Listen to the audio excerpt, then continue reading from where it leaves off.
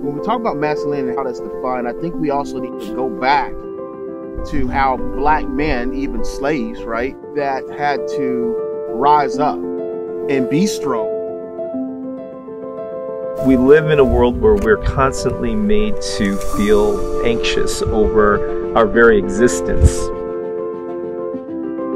That over time wires your brain into like trauma responses. I know like my appearance can come off maybe a bit intimidating.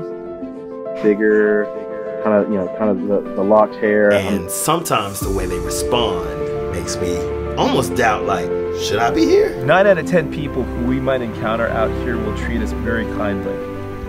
Okay, it's that 10th person that will decide for whatever reason that we don't belong here.